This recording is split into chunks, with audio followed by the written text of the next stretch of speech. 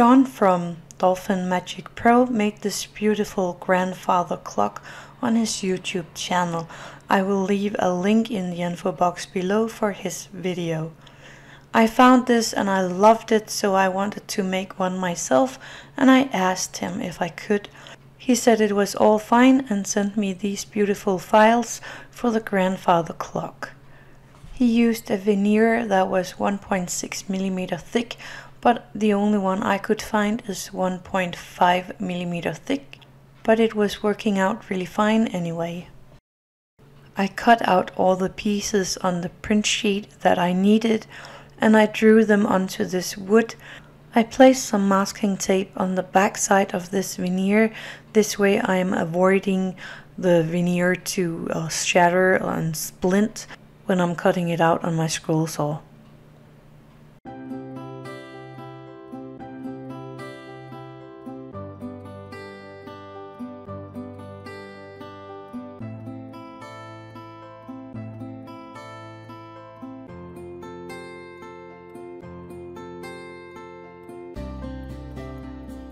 Then I remove the masking tape, and I'm going to sand all my pieces a little, but I'm not showing that here.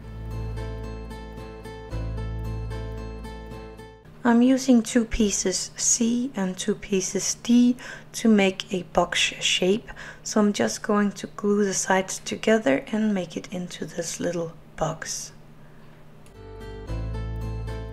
I place it in my glue jig for support while drying.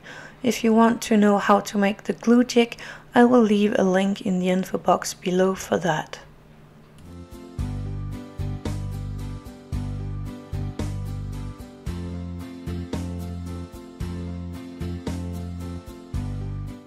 When the glue is all dry, I'm taking out the little box from my glue jig. Then I take a piece of A and 2 pieces of B, and I'm going to sandwich the A in between the B's and making sure that the back side is all flush.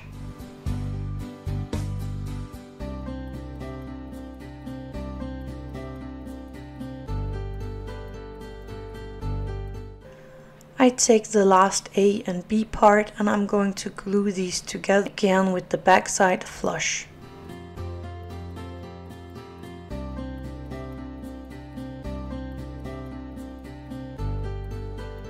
When the glue has dried, then I'm going to glue the piece with A and B onto the bottom of this box. So this is going to be the bottom piece of my grandfather clock. I'm gluing this together so it's all flat on the back side. When I've done this, then I'm going to glue this E piece on top of the sandwich with the 2 B's and the A.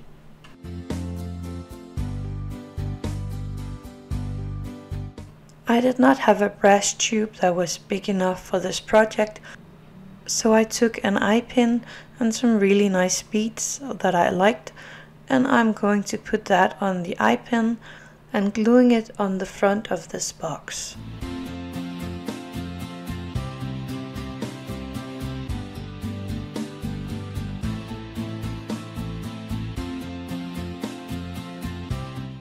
Then I nipped off the excess of the eye pin and I glued on the top for this part. And now the bottom part of the grandfather clock is all done.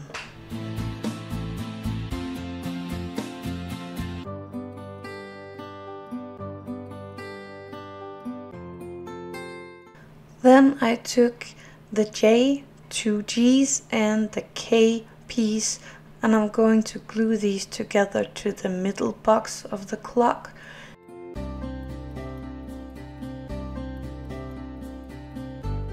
I put a chain through these 2 holes so that the loose end is hanging inside of this little box. Then I took some eye pins and some beads that I really liked for these heavy duty things that is in the bottom of the chain. And then I am just making this little loop at the end of the eye pin and putting the chain through, making sure they're secure and sitting nicely. I do this in both ends of the chain.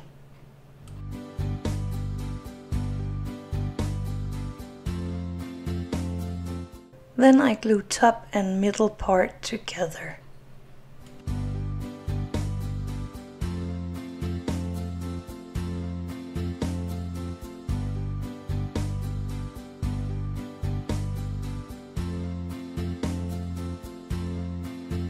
And now to the pendulum. As I'm going to make mine a bit different, I'm going to paint it all silver. Then I'm using a stir stick for the pin itself, and I'm using some polymer clay for the pendulum part, that is the round part here that I'm showing you how to do.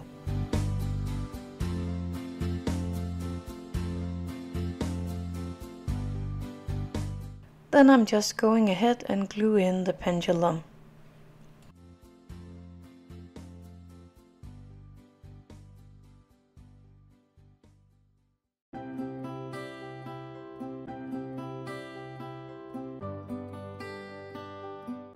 I'm using my mini lathe to make this really cool bow on these two eye pieces.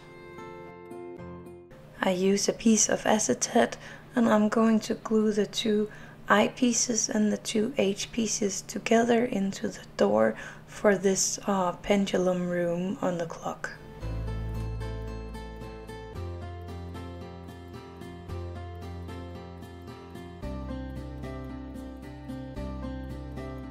I cut off the excess acetate from the door, so I have the door with this nice little window in there.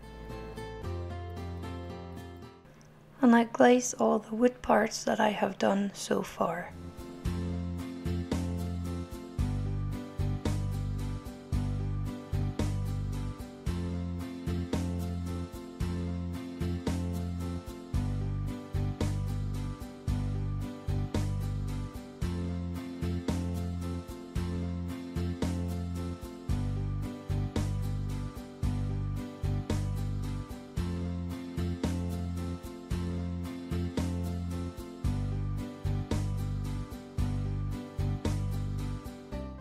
Then I used my super glue gel to glue on the door on this cabin. I cut out the P and the L pieces, and I actually made a ring from the L piece that is going to hold my acetate between the clock and the wood. I took this wrist watch that I actually took apart, and I'm going to glue that here on the back side of the L plate. I had to make these small indents in the L plate and one of the P plates for this dial thing there is on the wristwatch. I cut out a piece of acetate that fit the ring that I made, and I glue the acetate onto the ring, and then I am going to glue the ring onto the L plate in front of the clock. Make sure there is room for the clock under the acetate. I made sure that this is working for me before I made this. And now I'm gluing the P sides onto this front piece so that it makes this little box.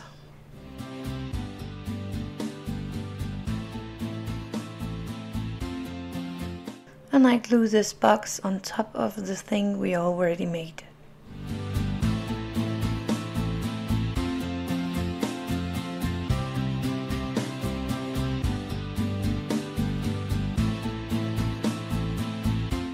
I'm gluing Q, R and S together, and I'm doing that with a flush backside.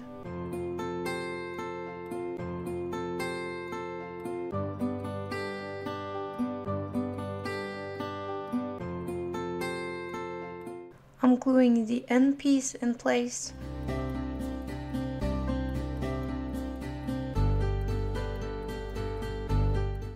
Then the two M pieces. And I have made this little bow in the O piece that I am gluing on here. And then I'm gluing the piece we just made on top of it all. I'm going to glaze the rest of this little grandfather clock. I am taking a battery and putting in so the wristwatch is working. Thank you, Sean, for letting me use your pattern for this grandfather clock. This fits perfect into my watchmaker's den. Please go and visit Dolfinmagikpro and see all the cool things that he makes. Thank you for watching and happy crafting!